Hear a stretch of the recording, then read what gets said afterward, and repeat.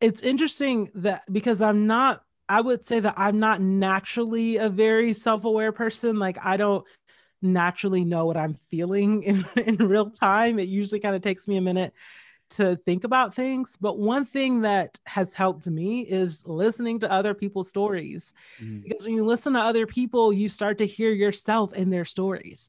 So, like, I listened to Alanis Morissette's audiobook recently, and I was just like, oh, wait, there's so many things that she said because she's years ahead of me. She's already gone on a path that I'm looking up to someone like her. Mm-hmm. And listening to her story, I'm able to put language to things in my story. So I honestly think that's probably the most practical way that I can explain it is I read a lot of stories. I listen to a lot of podcasts and audiobooks. And, with what I do with my art, I'm receiving a lot of stories too. And I think the more we listen, the more we realize like, oh, wait a second, there's literally other people who've already figured out the same thing that I'm trying to figure out in my career or in my life. So yeah, it's yeah, interesting you talk about listening to each other because a lot of your poetry comes from listening to the stories that people send you, and you turn that into poems, right?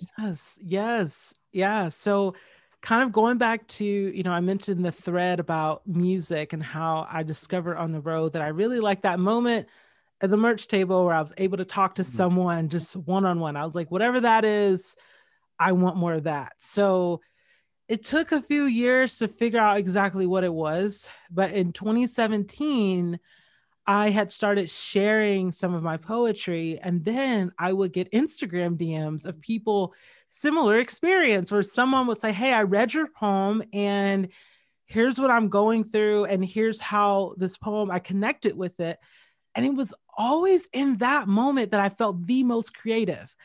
It was in that moment I felt the most inspired to make something. I was like, when I'm just sitting at home in my room painting, yeah, I'll get inspired here and there, but usually self-doubt kicks in or I get hungry and I'm just like, whatever, I'll get back to it later.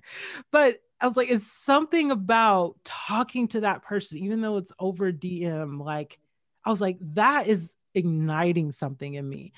So I posted on my Instagram story in October of 2017. I said, hey, if you would like for me to write something as a response to your story, just send me a DM. I was like, I won't share your story. I'll just respond to you with art, with poetry, and then I'll share it with everyone else. And within 24 hours, I had hundreds of messages from people from all over the world, people I did not know, people who didn't follow me. They didn't know what I did. They were just like, hey, I heard you're just opening up for people to share their stories, and I just need somewhere to share my story. And I thought that I would do that project for like a week or two, but here we are 4 years later, and I'm still doing that. And yeah, I don't know. I don't know what my creative practice would look like without that. Like I have to keep that one-on-one as a part of it. Like it's because it makes it real. It's hard when you get to followers and big numbers because it's, you can't connect with a crowd of people like you can with one person at a time. So yeah, in some capacity, I feel like that is always going to be a part of, what I do. Right. I find that so interesting that some people create and then they project it at an audience, but you literally took in the stories of the audience and turned that into art. And in some ways you brought everybody along in the journey and you connected that thread of the commonality in people. And I feel like that's something as artists we need to do more, is like listen to actually what's happening in our world versus trying to tell people and project what we think, but it's more about inviting people into the conversation. I love that you did that. That's just such a beautiful thing. I love that. Thank you. Yeah, and I love that you said conversation. I think that's a huge part of it. It's what we make is a part of a conversation. So how can we make something that joins in on a conversation that's already happening out there in the world, or if it's a conversation that you think needs to be had in the world. So yeah, it's super important. So this decision to respond to stories ended up really resonating and growing into something that now you get to do in a way that I'm sure you had no idea when you first started. Now, before we talk about some of the new challenges and opportunities that came with that increased attention, I got a really cool question in the Q&A here that I think ties into the beginning steps of something new. So Karina says, I often struggle with imposter syndrome. Do you have any advice on how to practice bravery and take creative risks? Much love from Surrey, BC. So when you're starting something new, you don't really feel like it's your place to be the one giving voice to it. What motivates you to take that step? Yeah, that's such a good question. So I'll give you sort of like a practical the way I did it. So my name is Morgan and I share my work as Morgan Harper Nichols. That was not always the case. I actually did not start sharing a bulk of what I did as Morgan Harper Nichols. I would actually like create a random blog or a random Instagram page that didn't have my name on it. And I would start sharing there because I dealt with that. I was like, I don't feel like I have the courage or the motivation to share as myself. That was very hard for me.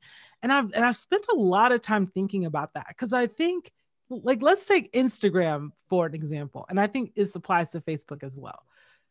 It is very hard to create when your grandma, your college roommates, your neighborhood childhood friends, your uncle, your cousin, your best friend are all following you. Like, they're not the same audience of people. Right. So yeah, it's really hard to figure out, like, when you have people, even if you have 10 followers and those are your 10 followers, grandma, uncle, school teacher, all those, like, that's a really hard group of people to try. Like, what? I don't know what to say. So instead, find something that you actually do feel a little bit more comfortable to talk about. So if you're really into a particular subgenre of anime or using a certain kind of camera lens, like, okay, I can talk about that. There's less pressure because I use that every day. I care about that every day. So just start a YouTube channel that doesn't have your name on it. And it's just about that thing. And then you can use what you learned there to then someday, if you want, to go and use like your name or like create a bigger brand around it, if that makes sense. So that's just sort of my path that I took because my husband, for instance, he's dealing with a similar thing because he's very creative, but he didn't have like the same like encouragement growing up that I did to like create and share things. And he's like, I just don't know. I don't feel qualified. I was like, yeah, well, just start a TikTok that doesn't even have your name on it and just talk about this one random specific thing. And he wants to talk about starting a small business, and don't worry about everybody else right now. You don't have to worry about how it's going to translate to Facebook and how it's going to turn into your Netflix series. Like, don't worry about that. Just one thing at a time, and you'll gradually gain more confidence as you go. Yeah, I love that answer. It's funny because I was actually going to ask you to speak to the creators listening. What would be your advice? But you just gave it. Yeah. You just gave it. There's so much overlap. Yeah, I think it's important because we've been doing, these clubhouses, and a lot of people in those chats are talking about creating the art that inspires you the most and not worrying about what others think and getting trapped in that way where we're only creating for likes or for the approval of people. And I think that what you did is such a great way. Obviously, we're not all going to be amazing poets like yourself, but the ability to stop and go, what's my voice sound like? And how do I want to share it with this community of people? And I think if we create from that place, it's going to be so much healthier than, having almost a forced hand. So true.